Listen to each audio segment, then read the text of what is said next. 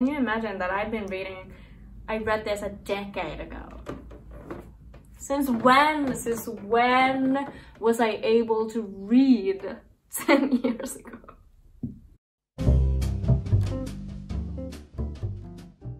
Good morning. I just woke up. It doesn't matter what time it is. Let's say it's 8 a.m. Welcome to a video that I am very excited to film. And, you know, if you can read, maybe you read the title and you know that I will be rereading The City of Bones by Cassandra Clare. Now, some backstory. I read the entire Mortal Instruments series, all 6 parts, when I was younger. I'm not quite sure what year, but I would guess like late middle school to early high school. So like about 10 years ago. Also, I do apologize for my lower than usual voice. I'm feeling a little bit under the weather, but it's okay. I read it and finished, which is my mother tongue, my primary language.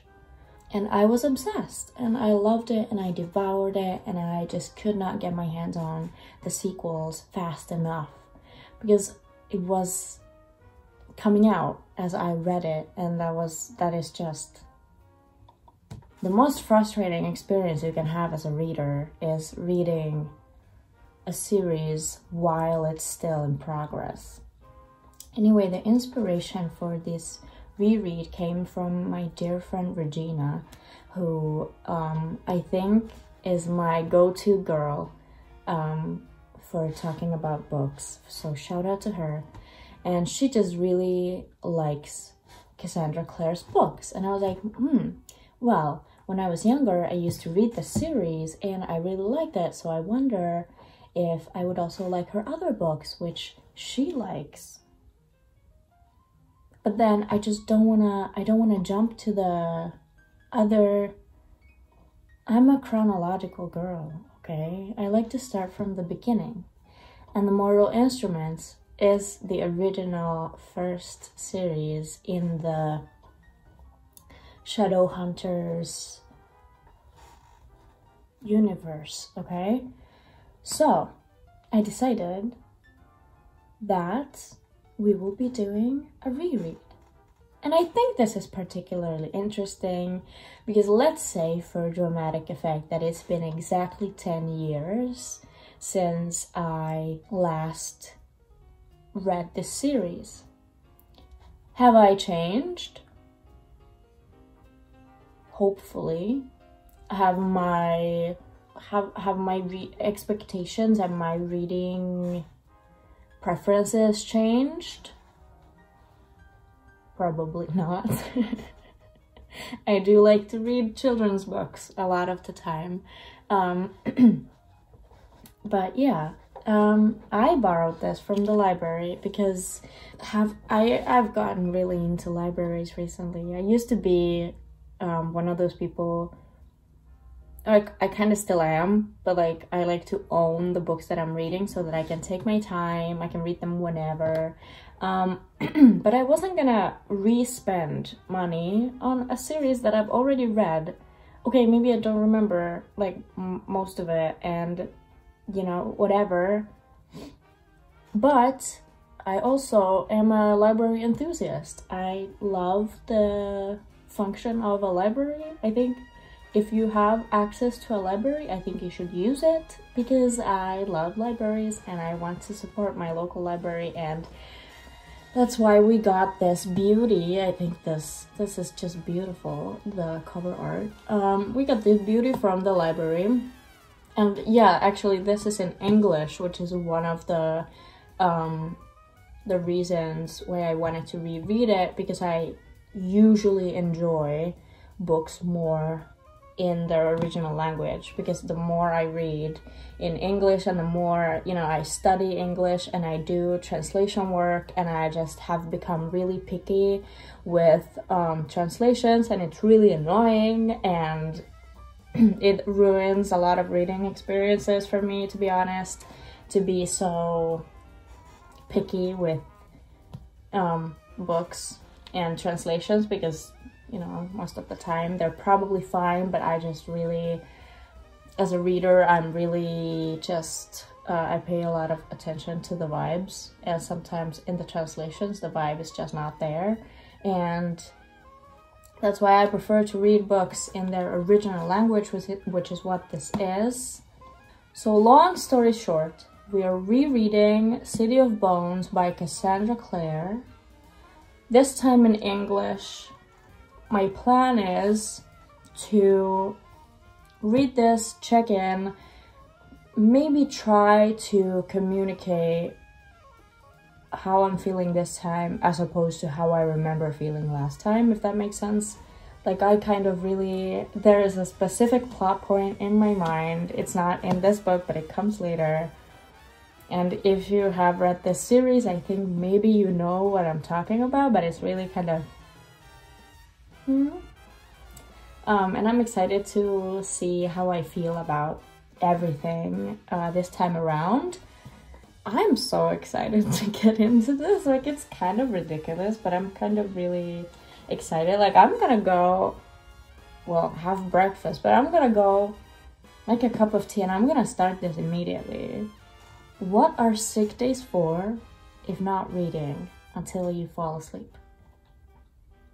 So, come along with me after this insanely long intro to a video that is probably gonna be as long as my fucking life. Okay. I will check back in. I can't remember. Is there a chapters or something? Oh my god. Just a side note. These illustrations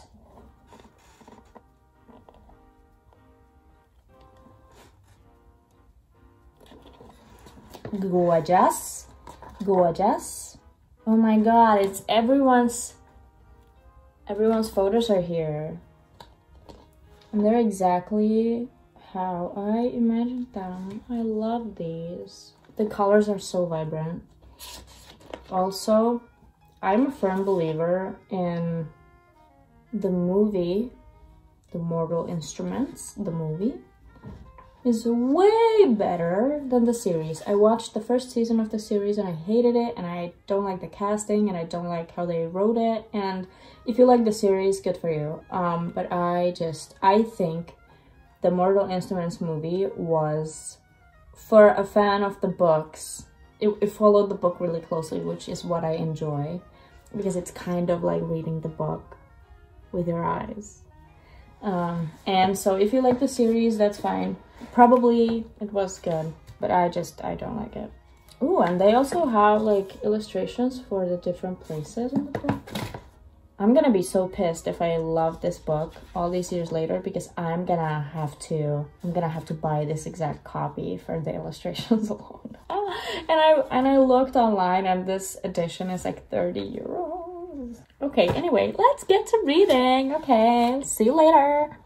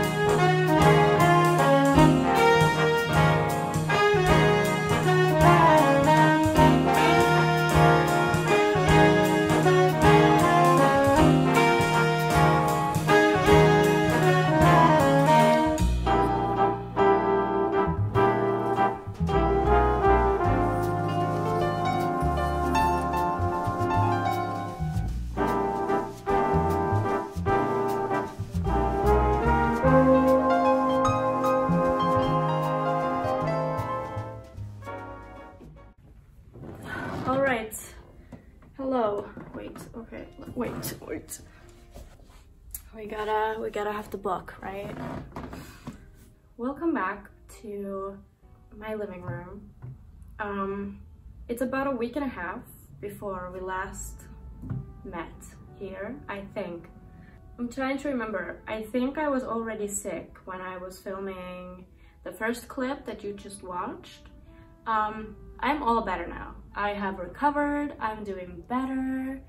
I am looking a little crusty, but that's because I'm gonna go for a walk and today is hair wash day, you know. But that's not what we're here to talk about. We're here to talk about the City of Bones. So I'm really not a quick reader. I wouldn't call myself a quick reader. But something happened with this book. And I mean, okay, when I say I'm not a quick reader, I read quickly, but I usually don't arrange that much time for myself to read, so I might read like 15 minutes to 30 minutes per day. So even if I am a relatively speedy reader, if I don't read a lot in terms of time, I'm still gonna take multiple weeks to finish a book. But something happened. This book is about 500 pages long, and I think I entered some sort of an episode because I had the flu, I couldn't go anywhere, so I just sat at home. I literally sat here with my little blanket like this, and I just sat here and read. And I finished the book in 5 days. 5 days. I started it on the 23rd of February and I finished it on the 28th, which, you know, for me, that is quick, but it's a lot of reading. And I think all I could think about was I want to read my book. And I really love when that happens because that's really good. So anyway, my thoughts. I have a website open about questions that I should answer because I'm really bad at reviewing books. So I thought we could look at these questions and then I could answer them, and maybe through them we could have some actual content, some insights in this video. So, as we know, this is the first part in the Mortal Instruments series by Cassandra Clare. It's called City of Bones.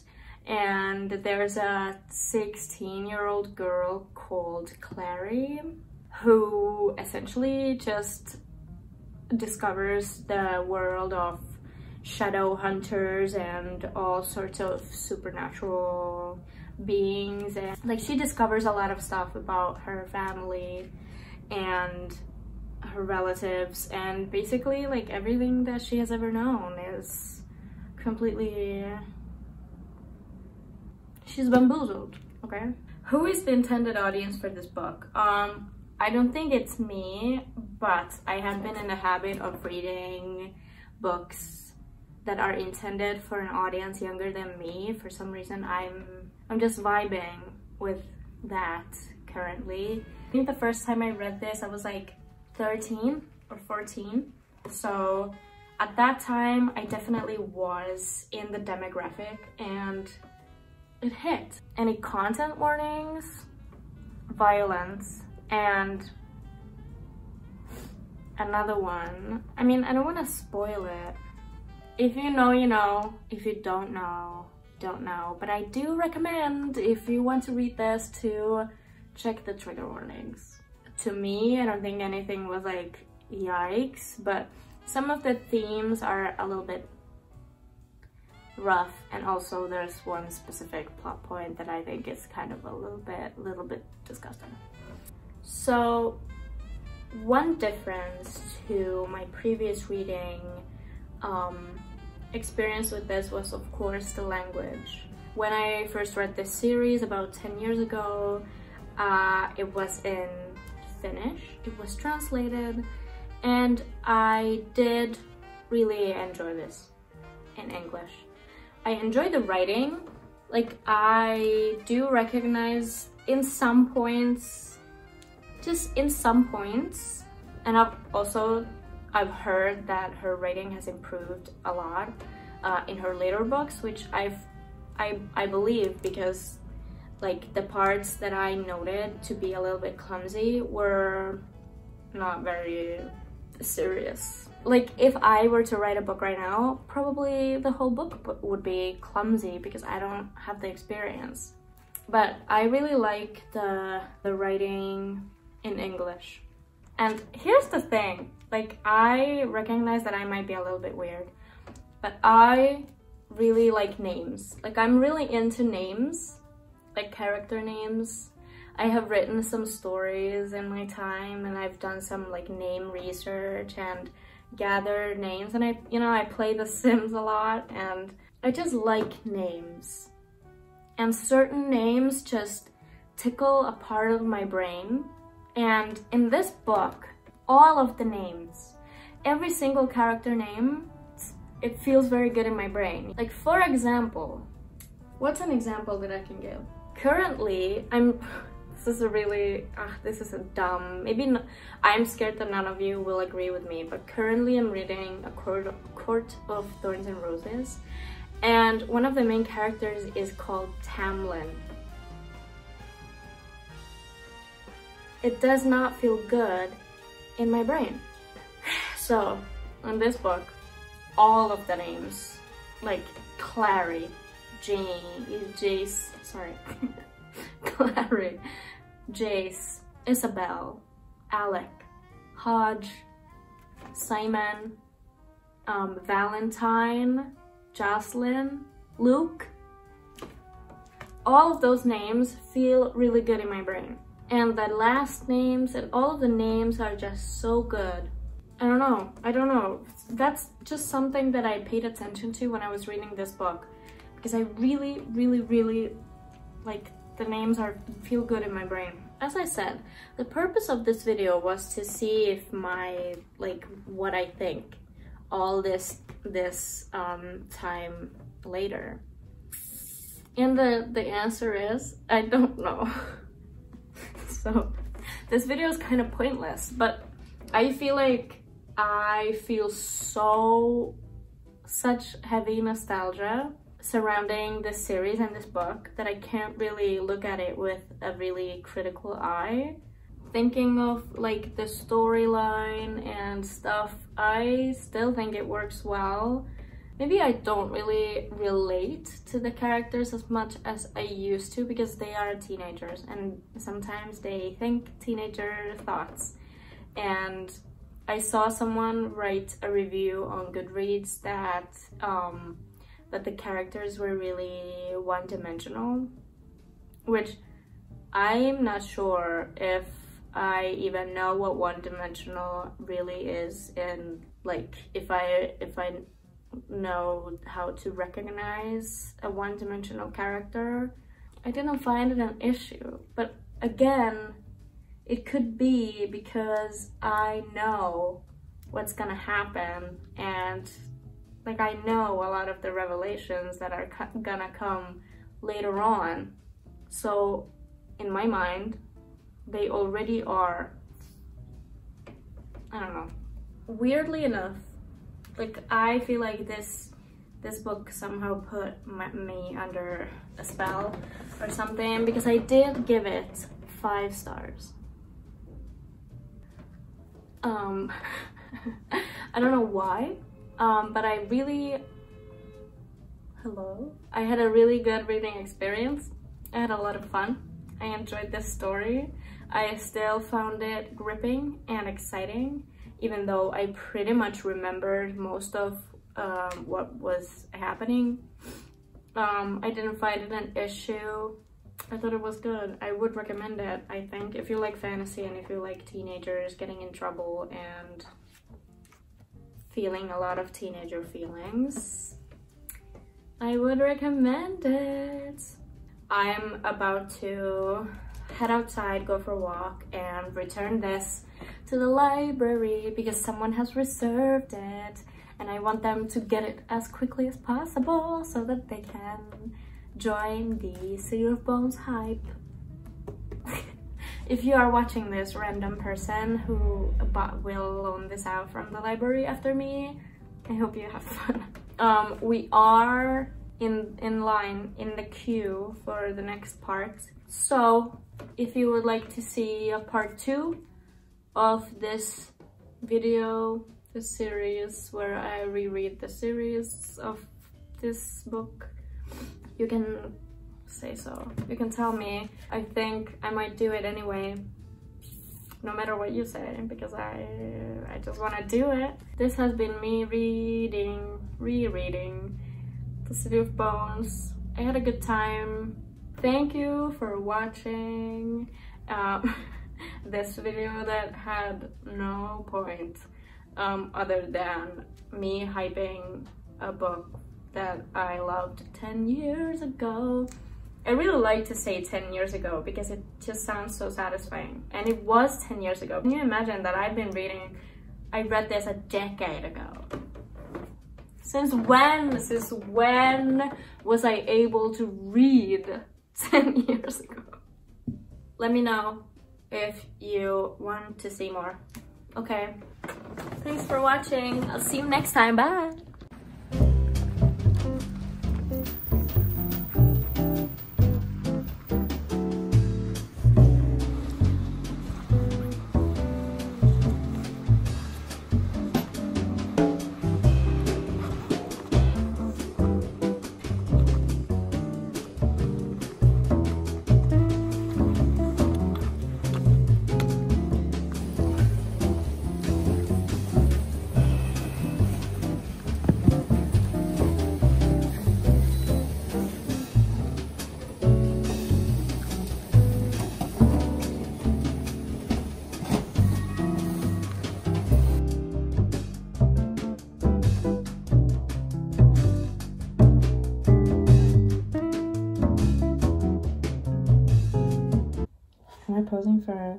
Am I really smart enough to pose for a thumbnail? I amaze myself. I amaze myself every day. I always forget to do a thumbnail, and this time I remembered.